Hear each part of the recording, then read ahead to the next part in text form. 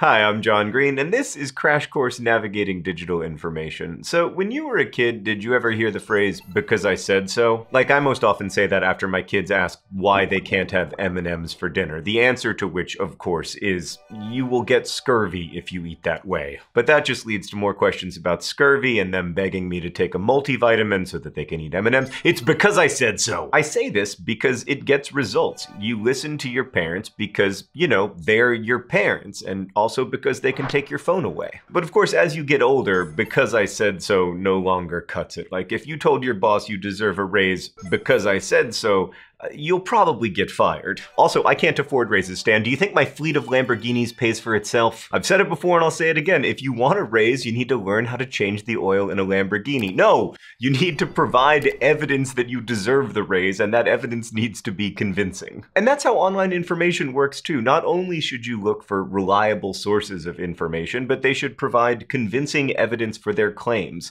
Solid evidence, ideally. And often they don't. So today we're going to focus on how to tell good evidence from bad evidence, and maybe more importantly, how to identify fine but that doesn't actually prove your point evidence, the stuff that the internet is built on.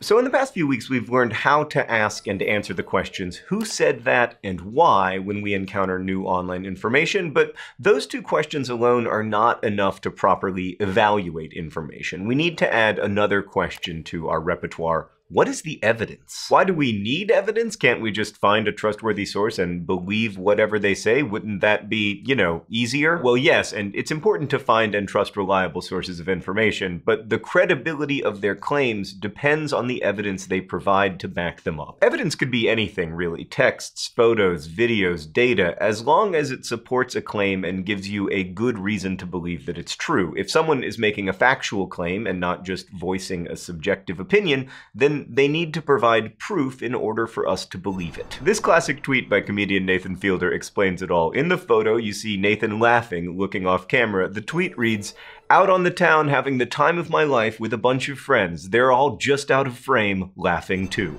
To ruin the joke by explaining it, Nathan is probably not out on the town with friends, otherwise he would show them laughing instead of this lonely selfie. It's funny because the evidence does not back up the claim, but often when the evidence does not back up the claim, it's not funny. It's just misinformation or disinformation. As you probably know from just existing on the internet, it is really easy to hop online and make any claim you want. Like, I know this is gonna sound wild, but you can literally type anything you want into this box and click tweet and share that thought with the world. Like, the only thing this box will not publish to the public is a thought longer than 280 characters. What a system. But the same is true across social media. Politicians claim their opponents are bad choices for government on Facebook. Conspiracy theorists take to YouTube to falsely claim that the Earth is flat. Celebrities use Instagram to claim that they lost weight using lollipops. And of course on Tumblr, everyone is claiming that your fave would never and/or is problematic. If a source provides no evidence at all to back up its claims, we should be suspicious immediately. I mean, without evidence, we have no way to know if its claims are true, and thus no reason to believe that they are. For instance, take a look at this Facebook post that went viral in the summer of 2018. It was shared 1.5 million times. It says, "New deadly spider spreads across USA. The spider from hell. 5 people have died this week due to the bite of this deadly spider. This spider was first seen in South Carolina in July. Since then, it has caused deaths in West Virginia, Tennessee, and Mississippi. One bite from this spider is deadly. U.S. government working on anti-venom. At this time, please make your family and friends aware." The source for this is a seemingly random Facebook user you don't know. Although many posts you'll encounter on Facebook are from family or friends of friends, you'll also find posts from strangers. And if they're not public figures, you may not be able to verify their identity outside of Facebook. So to determine if their information is trustworthy, we need to look at the evidence. This post features photos of an admittedly terrifying looking spider, but it doesn't include any other evidence. It doesn't say what type of spider this is, where it typically lives, or how it traveled from South Carolina to West Virginia without visiting Virginia. Wait, maybe it's a flying spider. Stan, are we sure that this deadly flying spider isn't real? There are also tellingly no links to the news stories about the deaths that this spider supposedly caused because, you know, there weren't any. Also, there is nothing to suggest that the government is studying an antidote, or for that matter, a antidote. Now, fact-checking site Snopes.com debunked this all pretty easily. They searched reputable sources for deaths attributed to this spider and found nothing. They also found the person who initially posted this hoax has started other hoaxes in the past. In this case, the lack of evidence was reason to be very suspicious. We didn't necessarily need Snopes to tell us there's no deadly spider taking over the American South, but it is nice to be able to confirm our suspicions with another party. But of course, the mere existence of evidence also is not enough to verify a claim. For instance, Oklahoma Senator James Inhofe once brought a snowball onto the Senate floor in order to disprove global warming. It was February 2015, and he said that scientists had claimed that 2014 was the warmest year on record. Then he pulled a snowball out of a plastic bag and threw it on the ground inside the Senate. He was trying to use the snowball as evidence that the planet was not getting warmer because it was cold in Washington, D.C., because, you know, it was winter. We know, thanks to science, that winter continues to exist in many parts of the world, but at the same time, the planet as a whole is also warming. A snowball does not disprove climate change any more than a heat wave proves it, because weather is what happens every day in the atmosphere, and climate is what's happening overall. And what's happening overall is that things are getting hotter. For another example, in 2017, a conspiracy theory cropped up on anonymous internet message boards claiming that the United States Department of Justice was secretly investigating a global pedophile ring. The so-called evidence for this included pictures of Hillary Clinton, her daughter Chelsea Clinton, and Senator John McCain wearing boots for foot injuries at different times. The boots were supposedly covering up ankle monitors, tracking them all during the investigation. But of course, all those photos actually prove is that, you know, feet are easy to injure and get easier to injure as you age. All of which brings me to perhaps the most important lesson of this episode. Not all evidence is created equal. The evidence a source provides should come from another reliable source. And if you find yourself starting to believe complicated conspiracy theories, which by the way, I think we all do on the internet in 2018,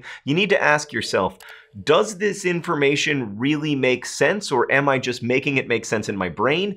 And two, perhaps more importantly, does this information confirm my pre-existing worldview, which makes me predisposed to believing it? Take this Axios report with the headline, "Climate Change May Boost Pests, Stress Food Supplies." It says that global climate change could make millions food insecure in the future. The article goes on to cite the findings of a new study from researchers at the University of Washington, Stanford University, the University of Vermont, and the University of Colorado. That study was published in Science, which some quick lateral reading can tell you is a well-respected peer-reviewed journal. God, I love lateral reading. But they didn't just cite that one study. Axios also provided context in the form of a Harvard study published in a different peer-reviewed journal and comments from a scientist not involved in either study. In other words, they showed their receipts. So really, the search for reliable information online is a search for reliable evidence. Let's take a closer look in the thought bubble. Okay, imagine this post pops up into your news feed. "I can't believe the mainstream media is hiding this story. The moon landing was fake this whole time." It's accompanied by an image from the 1969 moon landing and includes a link to a video called "Were the Moon Landings Faked?" At face value, this post is claiming that the US government never actually sent astronauts to the moon in 1969. The evidence provided is a video purporting to explain how they deceived the public. But the presence of evidence here in the form of a video link does not guarantee the claim's validity. If you follow the link, you'll find the video in question belongs to a channel called All Time Conspiracies. It's a channel filled with videos about conspiracy theories and supposed cover-ups, like 10 real-life vampires. Not exactly a trustworthy source. There have only been 4 vampires in real history. The video itself points out both what conspiracy theorists have said about the moon landing and also what official sources have said, but the video is structured to make you think some questions have been left unanswered. YouTube has also added an information panel to the video that points to the Encyclopedia Britannica article on the Apollo space program because YouTube wants you to look for information from other sources, especially around topics that are prone to misinformation. But let's be clear, the moon landing definitely happened, and for it not to have happened, a conspiracy would have needed to involve thousands of people. Thousands of people never conspire to do anything secretly. The video may have looked interesting, but if you check the evidence, you will see how clearly wrong the post is. Thanks, Thought Bubble. So sometimes the source of evidence for a claim will be reliable, it just won't exactly be relevant to the argument. Like say you read a story online about how e-cigarette companies are marketing their products to be attractive to teens. Someone has commented on it saying, "It's totally safe for kids. After all, they help people stop smoking, don't they?" But wait a minute, what does smoking cessation have to do with kids using e-cigarettes? Nothing. This is a classic case of utilizing evidence that may be relevant to the broader topic of conversation, in this case e-cigarettes, but doesn't actually have any bearing on the claim at hand that e-cigarettes are safe for kids. And the use of irrelevant evidence like this can be a big obstacle when evaluating online information, because not only must you determine whether a source sharing information is credible, you also have to determine whether they've provided evidence and whether that evidence is credible. And this irrelevant evidence, or evidence that doesn't quite make the right point, is all around us online. One very popular form of irrelevant evidence is the spurious correlation. A spurious correlation is the implied causal relationship between events that are coincidentally linked. And this happens constantly with data. For instance, there is a strong correlation between the number of people who drown by falling into a pool every year and the number of films Nicolas Cage appears in that year. But Nicolas Cage movies do not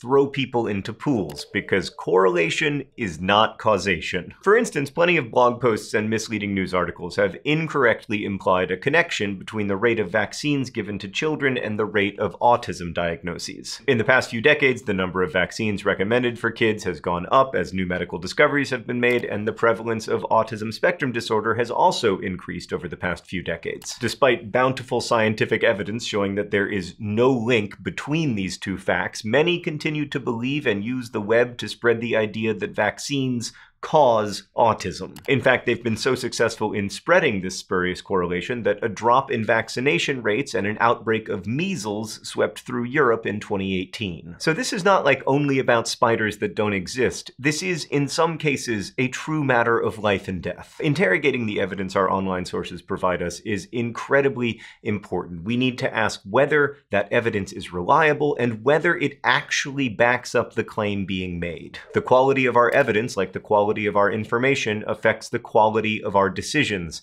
and also the prevalence of measles. We'll dig even deeper into evidence next week. I'll see you then. Thank you for watching Crash Course, which is filmed here in Indianapolis, Indiana, with the help of all of these nice people. For this series, Crash Course has teamed up with MediaWise, a project out of the Poynter Institute that was created with support from Google. The Poynter Institute is a non-profit journalism school. The goal of MediaWise is to teach students how to assess the accuracy of information they encounter online. The MediaWise curriculum was developed by the Stanford History Education Group based on civic online reasoning research they began in 2015. If you're interested in learning more about MediaWise and fact-checking, you can visit @MediaWise on Instagram. Thanks again for watching, and thanks to MediaWise and the Stanford History Education Group for working with us on this project.